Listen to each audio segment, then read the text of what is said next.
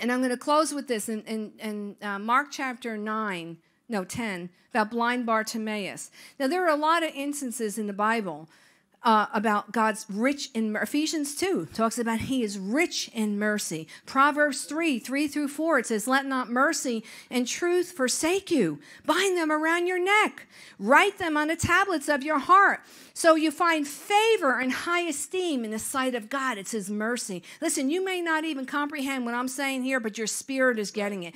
The Bible says in Psalm 111:4, he is full of compassion. Psalm 115:5, gracious is the Lord and righteous. Yes, our God is merciful. Psalm 119:64, it says the earth, O Lord, is full of your mercy. In Psalm 119:156, great are your tender mercies, O God. Psalm 145:8, the Lord is gracious and full of mercy and compassion. And it goes on and on and on. And Psalm 103, oh, bless the Lord, oh, my soul, and all that is within me. Bless his holy name, who heals all of our diseases and forgives our iniquities. His mercies encircle us. His mercies surround us. And when you look up that word mercy there, it means the womb. It's the El Shaddai of God, the mothering side of God, the nurturing one who is there not only to correct us and discipline us, but love on us, but to nurture us and to love on us and to fill us and to satisfy us with good things. That's his desire for us.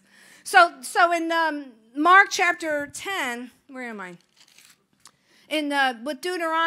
With blind Bartimaeus. In verse 46, it says, now they came to Jericho. As he went out of Jericho with his disciples, and a great multitude with blind Bartimaeus, the son of Timaeus, sat by the road begging. Now we know Jericho represents circumcision. So there's that sanctification. The word came forth about us sanctifying our hearts. Lord, wherever I just am not seeing it, Lord, show me. Thank you for your mercy. Thank you for your rich mercy in my life. Thank you for your mercy and your desire to put your arms round about us and push us all forward. See, he's not, sometimes we have this mindset that God's ready to knock us all out. Listen, God is not mocked, but his mercy is new every morning. He doesn't want us to walk in this religious, self-righteous, rotten attitude that thinks, you got your intellectual thing going on. His ways and his minds are above yours, or his mind. We have the mind of Christ. And you know what? You can give your theological dissertation, but is it setting anybody free? Jesus came to set the captives free. And he's not concerned so much about our opinion, I have to be honest with you. He wants us to yield and be surrendered to what he thinks and to what he says. Because for too long, the church at large has been in bondage and captivity. And the Lord's saying, listen, I'm giving you an opportunity. He said, here's my mercy. Here's my compassion. The blood of Jesus has come to set you free. The blood of Jesus is here to deliver you out of situations that you don't ever think you can get at him, that you don't ever think your family can come at him. You don't think financially you can come at him. He says, my ways aren't your ways. And I'm asking you to get before me, to fast, to hear the Spirit of the Lord, and I'll give you a step by step by step by step direction. I said, Lord, I want that. Listen, he's saying to me, he goes, you got to get off your mountain of what you just know. You go through what's familiar to you. You go and do the same old, same old. He says, I'm telling you to sit before me in this hour to hear what my word and what I'm telling you and how to move forward in this season. I said, Lord, there are too many people. There are things that you want us to do. You didn't call us just to be, someone said today, just sitting on our behinds here and not doing anything. You are calling all of us to be a lighthouse. So blind Bartimaeus is in Jericho. There's circumcision of his heart. He's with his religious group. He had a beggar's license. A lot of us, we think we have to beg God. We don't have to beg God. It's been provided for us. But he's there begging. And the religious system around him wants to keep him down, wants to keep him on lockdown. You can't move forward. Who do you think you are? You've been in this mess for so long. You're not coming out of that. And so he says, there was a great multitude, and he's begging. And it says, and when he heard that it was Jesus of Nazareth, he began to cry out, saying, Jesus, Son of David, have mercy on me. That word heard, when you look it up, it means he got revelation. He perceived. There's something about this man. What do I have to lose? Blindness, defeat. Jesus, have mercy on me. That's why we come to prayer. That's why we get out of our stinking, rotten attitudes with this mindset that thinks you know more than Jesus. God is saying, humble yourself and act justly and call upon the mercy of God. So what did he do? He was crying out, and they're telling him to shut up. They're saying, be quiet. Don't you cry out any longer.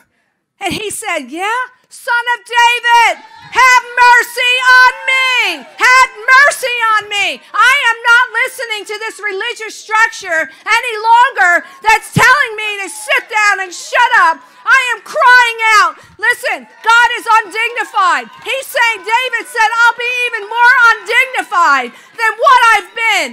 I am not settling down. We are not the church of the dead. We are the church of the living, resurrected God. And God is saying, where is your authority? Do you believe in whom he is?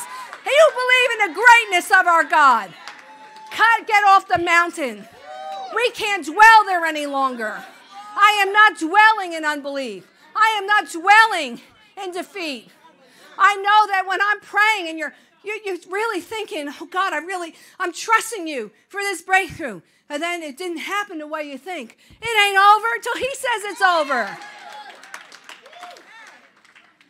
God wants us to birth the new. And the enemy is so intimidated by us walking in liberty, in birthing new things, in breakthrough, in deliverance for our families, in breakthrough in finances. God is saying, I want that militant people to rise up. Be like blind Bartimaeus. And I love what Jesus did. He said, and when he heard, and Jesus, he's saying, God, have mercy. Have mercy. Have mercy on me. Awaken me. Have mercy on me. I calling out on your compassion for me to see, oh God. And they were telling him to shut up. And then verse 49, so Jesus stood and commanded him to be called. And then they called the blind man, saying to him, you be of good cheer. You rise. He's calling you. You know what rise means? Awake from sleep. God is calling us to awake out of our slumber, awake out of sleep. He's saying, I am not going to go on his mountain, stay dwelling on his mountain any longer. In verse 50, it says, and he threw aside his garment, and he rose and came to Jesus. And that garment represents that old beggar's cloth. I don't know about you, but I'm throwing away my garment of defeat, my garment of delay, my garment that's holding me back. I am not identifying. I'm not in covenant with that lie any longer. And then he was able to see. God has given us, and I'm telling you, resurrection life. He's given us access. As a man thinketh, so is he. God is opening up our mindset. He's showing us. He's saying, listen, cry out to me, and I will show you things. I will allow you to see in ways that you've never seen before. But it's a heart attitude thing. And I'm telling you, allow him to circumcise your heart. And sometimes we have such resistance in our heart. Yeah, ask the Lord if you got a demon. Listen, sometimes, we have this mindset, and again, it keeps us on lockdown. Jesus came to set the captives free. There's an energy of the Holy Spirit that he's releasing that he wants us to become one with. There's that energy. There was that season. I know when I first got saved in 79, and the lady who mentored me was an ex-madam. She was an ex-madam. And listen, this lady prophesied. She cast out devils. I thought every church member did that until I went to church and backslid because I was told everything I was doing was wrong. And that you can't prophesy. You're a woman. You can't do this. Well, we don't believe in deliverance. That was for then. You're a Christian. You're a new creation in Christ. Really, that's why half the church is so bound. Because we all want to think that there's nothing there and that we're okay when we're not. But if Jesus is providing a way of escape, why don't you take it? Jesus says it's free. I died on the cross for freedom. So, I know it gets people all bent out of shape and, but listen, Jesus got every religious demon upset. He got everyone that wanted to stay in a mindset. He got everybody pretty upset. He got me upset. When people used to talk to me about Jesus, I didn't want to hear about it. I said, these crazy people, leave me the heck alone. Meanwhile, I'm about to have a nervous breakdown. But leave me alone. I don't need Jesus. But see, the enemy blinds you. But is he blinding you now? We can be saved a gazillion years and just go through the motion. You're covenanting with that lie. I'm not doing that anymore. I'm cutting it off. He says, consider not the former things of old. Consider not the former things of old. Have you not known it? He says, I'm doing a new thing. It will spring forth, says the Lord. So you need to prophesy it. You need to speak it. You can say, yeah, but you don't know what I've gone through. He knows the beginning to the end. He knew you before you were in your mother's womb. He knows what's happening. You prophesy. You speak to them dry, dead bones. You prophesy resurrection life to that dry situation. Listen, God knows you want to be married. God knows you want breakthrough. You need financial breakthrough. He knows it all. Let's not limit him. We're going to break off all that limitation. Be like blind Bartimaeus. I am not keeping quiet any longer. My spirit is rising up. My spirit man is getting strong. There's an energy of Holy Spirit that he's releasing. That's got, you're breaking out of a structure. You're breaking out of that Philistine Antichrist structure that says no to us, that says we have to conform to the nonsense that the government is saying about abortion and gay marriage. We are a voice.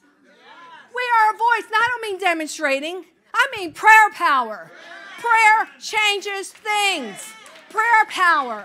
When we are united and we have unity in what we're decreeing, that turns the nation.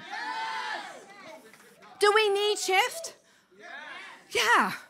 Shift happens when we pray.